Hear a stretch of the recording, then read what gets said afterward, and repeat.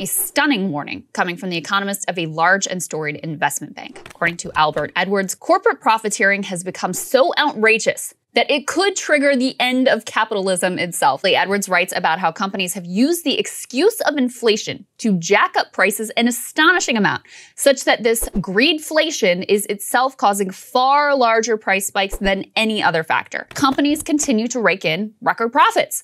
This is not how things are supposed to work. If inflation was truly being driven by underlying costs, then corporate bottom lines would be getting squeezed just as hard as everyone else. Just take a look at this chart.